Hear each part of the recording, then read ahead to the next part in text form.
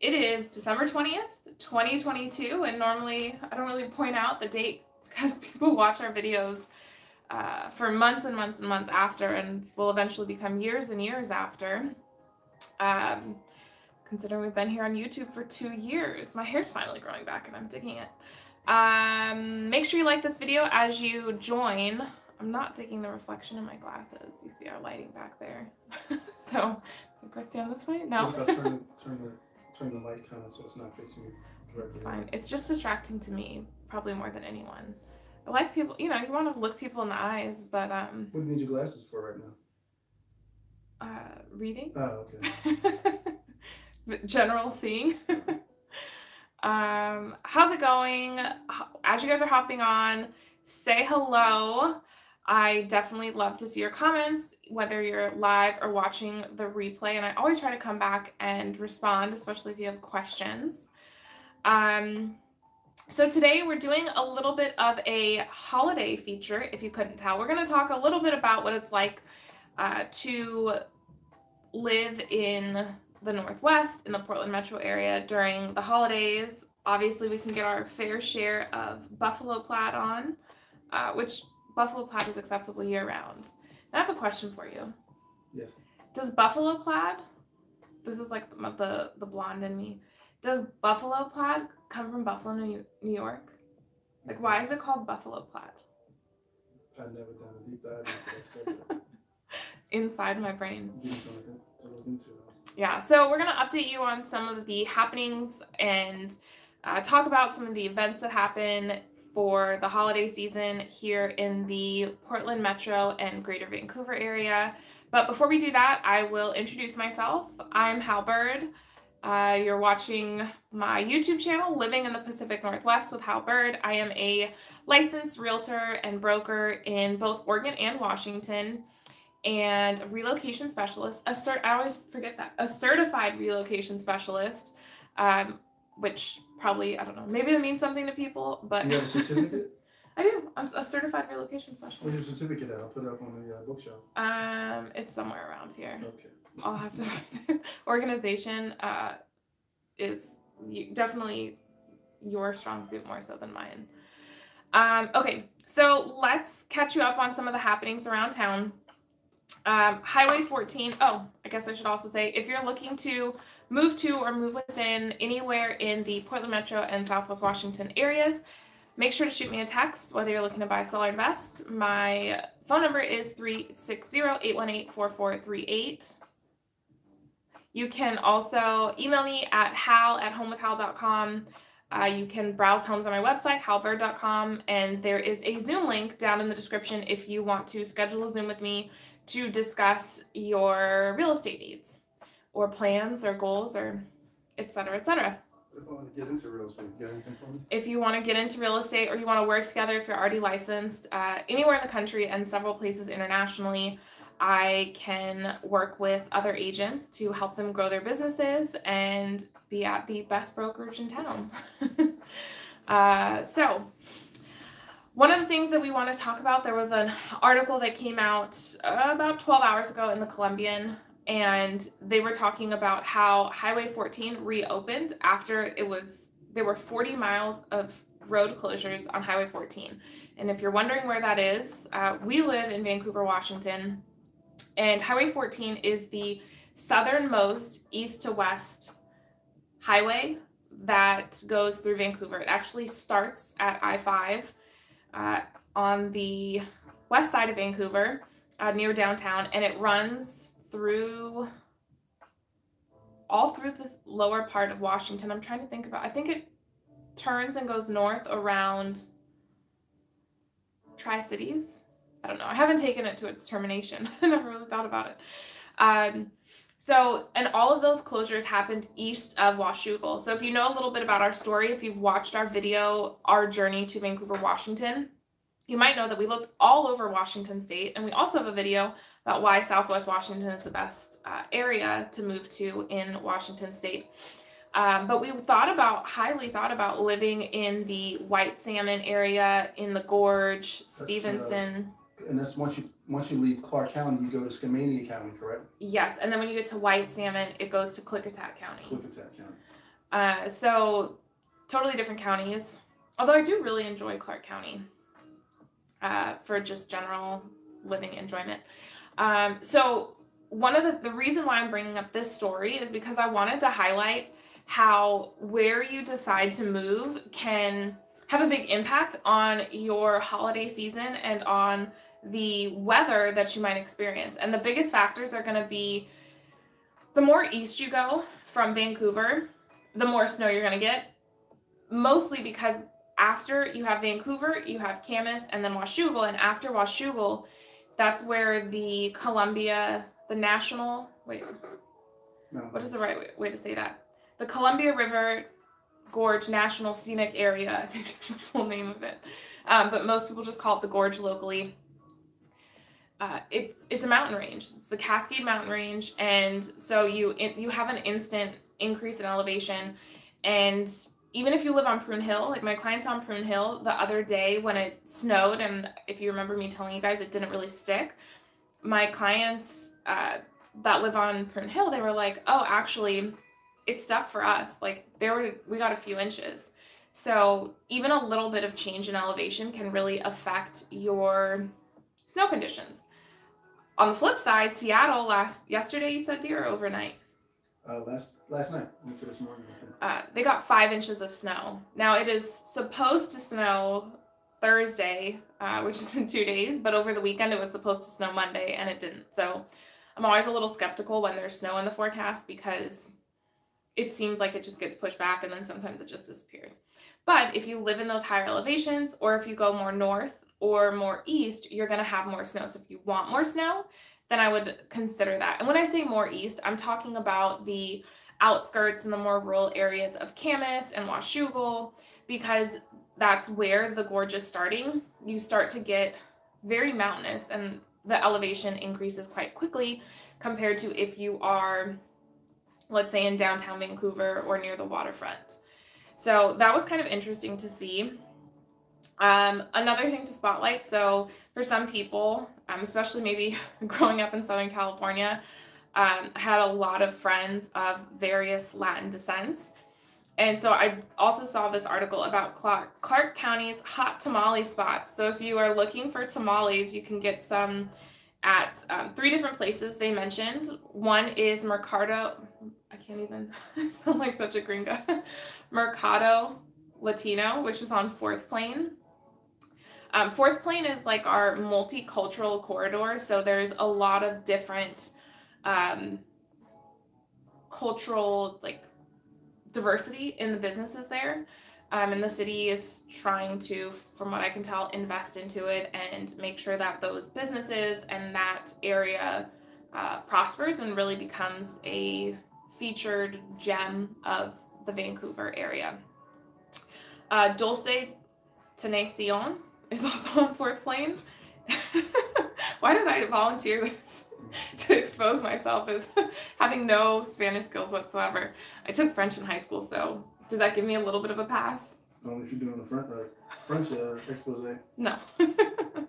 And then the other place they mention is Cholitas Tamales. So you can get your tamales around here, although I have a friend who is supposed to be making me some tamales, so I should probably hit her up. I offered to help, though. You can't just ask people for tamales. You gotta help.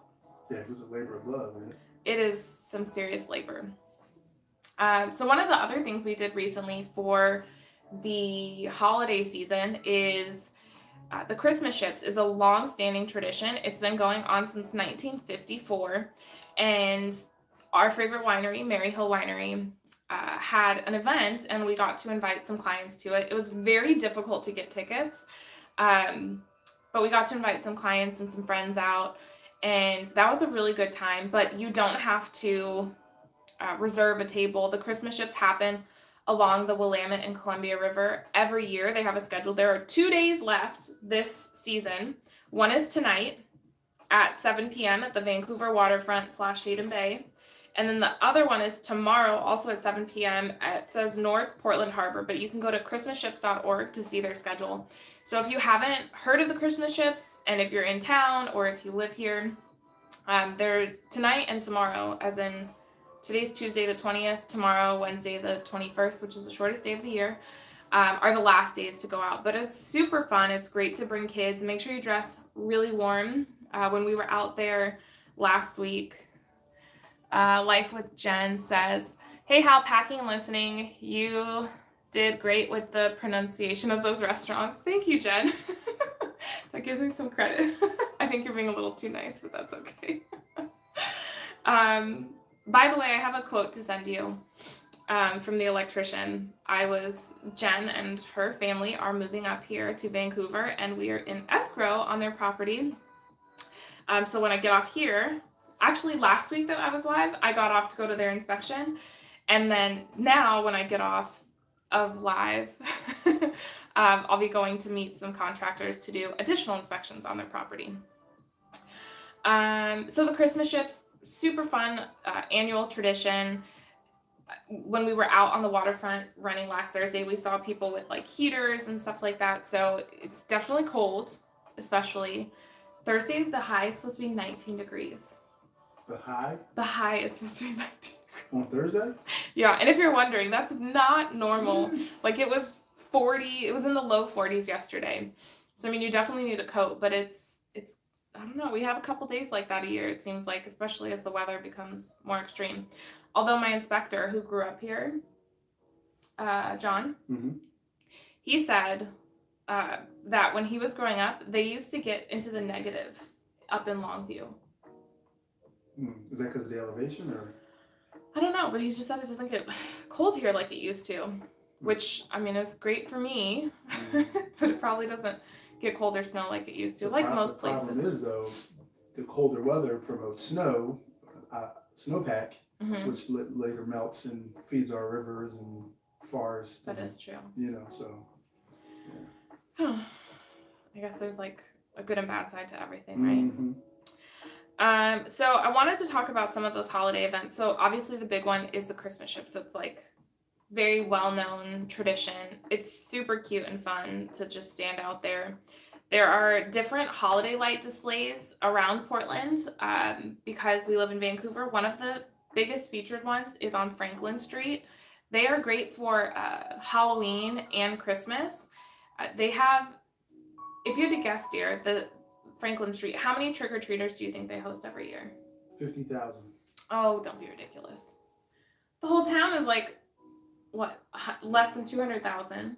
I'm assuming people come from outside the town, though. I guess. 10,000. I was hoping you were going to say a small number, like 1,000. And I could be like, where's 10,000? Franklin Street, Vancouver or Portland? Vancouver, downtown. Oh, gotcha. But they also do holiday lights, and they put up 150,000 Christmas lights for their Christmas display. So that's super fun. There's classic films going on. There's tree lightings in downtown Vancouver, although they didn't have a live event this year. Also in Richfield. There's tons of things to do, like the Santa train. There's a big event in Portland that someone was just telling us about at dinner last week. They went to Portland. I don't recall. Okay, sorry. Then we have a ton of New Year's celebrations coming up. There's also, if you go to Jewish Vancouver, WA, like WA.com, they have a Clark County community Hanukkah celebration. And that's for Clark County. And then in Portland, they have a Kwanzaa celebration. So that's something that's cool to do. So there's whatever holidays you do like to celebrate, there's definitely something for you to do here in the area. But are there any holiday traditions that you guys have either just with your family or that you like doing where you currently live, or anything that I missed? I would love to hear from you guys in the comments. And I'm trying to think if there's anything else. Kind of just us gearing up for the holidays. Talk about that run-in we had last week while we were running? I did last week. Oh, did you? That was last Thursday? Well, that was Thursday. So when did you go live? I went live Friday. Oh, gotcha. I think you were busy. Did you want to talk about it again? Since you didn't get to say anything about it? You want to come and say hi? Nah. So I think that pretty much covers it. I won't draw the video out other than to say that it's festive. you know, you get a little bit of snow sometimes. It's pretty early if we get snow in December. We normally get more snow in, I would say, like mid-January to like early February. But it doesn't stick. So one of the things I always tell people is it's really cute. It's like we get enough snow that it's cute and fun and festive, but not enough that it's an inconvenience. I have quite a few clients that are in the medical field, and one of their considerations when we're looking, and this is really why you have to work with someone who knows and understands you, because if you're a nurse and you can't or don't want to, realistically you can't call off because of weather, you know, people are still going to get sick. You do not want to have a driveway that faces north and is also steep, because depending on your car, and even if you have a great car, it's not going to be easy to get out of your garage when you need to go to work. So my client who's a nurse who is closing next week, one of the things that I personally like about their house, it's just like a little detail, like their house checks all of their boxes, but their driveway faces east, so it gets the morning sun, and it's also flat. So she'll never have a hard time going to work unless we get really dumped on with snow. But which is a downside. A lot of people call you up wanting, you know, a little bit of land, an acre, half acre, stuff like that. So typically houses that are off of the street, the further off the street, a lot of times they're up off the street. Mm-hmm. So if you do, you know, just let people know if they do want that, like the idea of a larger lot, sometimes that comes along with it. Yeah, I just think like I'm thinking about like our clients up in Kelso. Oh yeah. You know what I mean? Like driveway. Just think about that kind of driveway. I think I'd rather be up on the hill and let my car slide down. Oh really? Than to be at the bottom of the hill and try to make my way up. You can just park and walk. You know that, right? What do you mean? You can park your car at the bottom of the hill and walk up versus sliding into a tree or something. You mean if you know it's going to snow in advance? Yeah, or you just do what we used to do in these and pre-salt your driveway so the snow makes it much harder to stick. Yeah. And then you don't have to shovel. Yeah. Did you know that most people in Vancouver don't own a shovel? That's how little snow that we get. Like that should be like a winter fact series. Like the household items and maybe car items that you would need living here. You don't need a 4-wheel drive. It's nice to have, but you don't need one. Plenty of people have 2-wheel drive cars. Trust me. It's a big luxury, though, especially if you want to go up to the mountains or Leavenworth and not be dependent, you know. Yeah. That's kind of funny to think about. Jared always talks about that because he's like, I thought the people in the Northwest were so hardy, and I get up here and, you know, we'll see on Facebook when it snows, people are like, is it safe to leave the house yet? Are the roads plowed yet?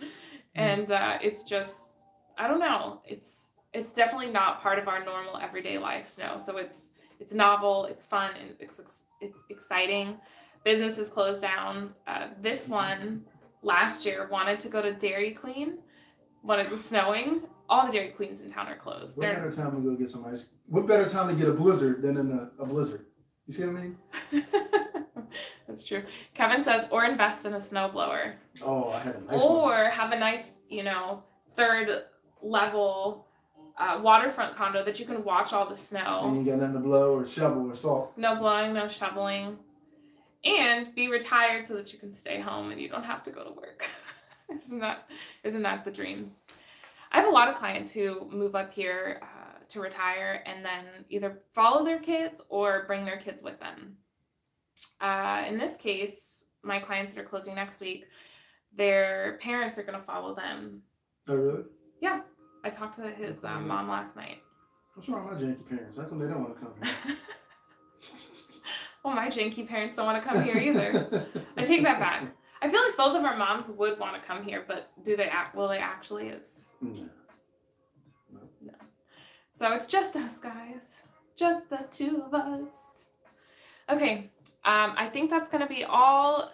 I will catch you guys next time. I hope you have a lovely Christmas and whatever else you celebrate. Kevin says, ooh, I want that. Whatever holidays you celebrate, hope you have a lovely New Year. This is not the last video of the year from Living in the Pacific Northwest with Hal Byrd, but just wanted to wish you all a lovely holiday season. This will be the last live we do before Christmas. Really? Yeah. Fridays. before Christmas, though, right? Yes, but we're putting out a produced video on Friday. Gotcha. Good. Coming out on Friday is 6 reasons. Is it going to be 6? It's going to be reasons that you wouldn't want to move to Vancouver, Washington, 2023 edition. So that'll be fun. We'll see how that goes. So anyway, I will catch you guys next time. Ciao.